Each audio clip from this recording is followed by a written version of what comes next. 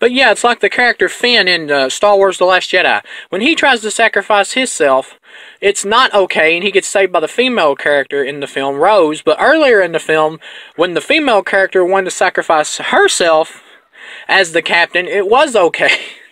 When Laura Dern's character wanted to do it. So right there, you're making it seem like you have a forced-in feminist message where that the women are the superior ones and that the men suck. And that was damaging in that film. Overall, I thought the diversity in The Last Jedi actually was one of the stronger points of it, trying to make a good message about women, in general, in places of power, that they can handle things just as good as the men.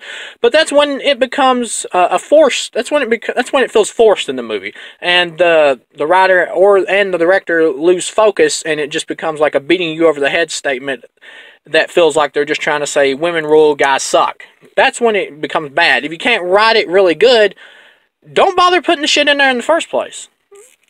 But yeah, the two Disney movies are the one I'm referencing, but I know it's been done in other stuff as well. But these are the two off the top of my head. And I like Spider-Man Homecoming. Overall, I thought it was a good, not great, but good family flick. But the forced political agenda of these studios and stuff like that, I mean, and I'm all for positive messages in movies, but there's a right way to do that and a wrong way. Like when you have when you have a movie like The Smurfs and you're watching it and all at once, one of the Smurfs goes, "Well, I don't want to take a picture in this place or whatever because their products are made from whatever country, and I don't want to support that." It's like, why the hell is this thrown into a friggin' Smurfs movie? It's like the movie stops and becomes something else, and it's just not appropriate for the subject matter that you're having in the film, because if you just want to throw it in there and not have a real discussion about it, because you can't, because you're putting it into a movie like Spider-Man Homecoming, which is a friggin' Spider-Man movie, so it has to focus on doing Spider-Man stuff and entertaining you with a Spider-Man story. There's no time to really talk or develop or dive into what you've set up about the Washington Monument being built by slaves. So there's no point in the shit being in there in the first place. It's just a waste of time, and it's just put in there just so we can say, hey, SJWs, we put it in there, don't knock our movie, please give it good reviews. It's like, that's the only reason it's in there. Or the director or writer is an SJW, and he wants to say, hey, check this out. And that's not always the case. Sometimes the writer is just not that good, and he just puts stuff in there trying to really make a statement, but just doesn't know how to do it or pull it off correctly, and it just comes out stupid. That's probably what happened in The Last Jedi. But, anyway, the right way to do that in movies where it doesn't call for stuff like that, or deeper meanings like Spider-Man Homecoming, or a Superman or Batman movie or whatever, is to put it in there as subtext.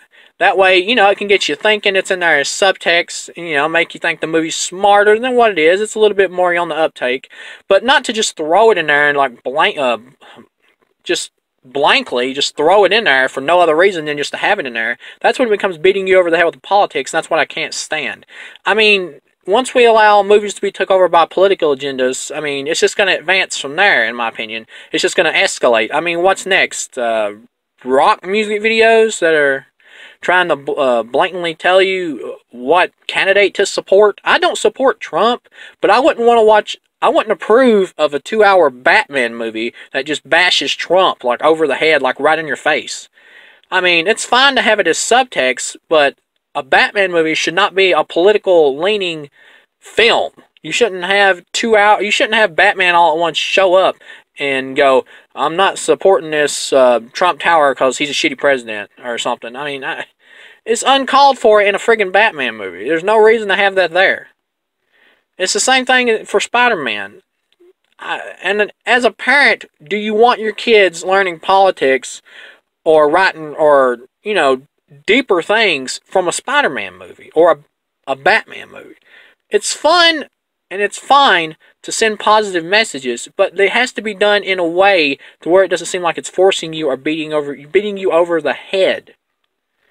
That's the problem. There's no subtext to it, and it's being forced into movies that it doesn't really belong into.